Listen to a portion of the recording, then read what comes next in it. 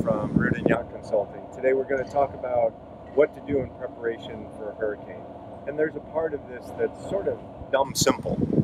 You get a boat ready by getting rid of stuff that's going to blow away, and then you take a boat like this and you put on extra lines and extra fenders and all those things. But there's also the complication of now, after Irma and the storm season of 2017, we have insurance companies imposing some pretty crazy rules or requirements. So part of the process now is not just the physical preparation of this boat, but the going up on the bridge and looking at the insurance policy and making sure you are following the guidelines of the insurance.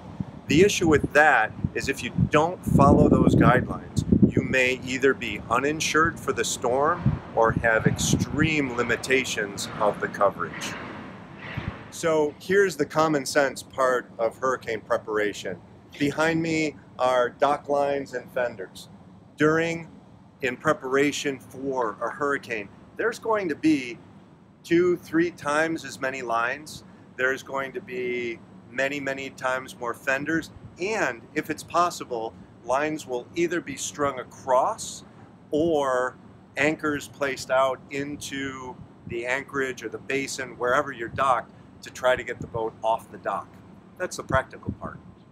Besides the physical preparation of the boat and understanding geographically where you are and what the threat of the storm is and what the surroundings will be, you also need to be very careful and read and understand the insurance contract policy, hurricane addendum, or there's something about a hurricane in most insurance policies now. So as you open up your insurance policy and look at storm or hurricane plan or stipulations, there could be some pretty weird stuff about how close you can be to another boat. There could be a limitation latitude-wise where the boat's even going to be allowed now that we're in this sort of post-Irma 2017 storm season where insurance companies have experienced a lot of losses. Make sure you check your insurance policy and understand what's going on with that. That's what we want to show you about short version of hurricane preparation. If you have any questions, I'm Michael Reardon. Get in touch with us at Reardon Yacht Consulting. Thank you.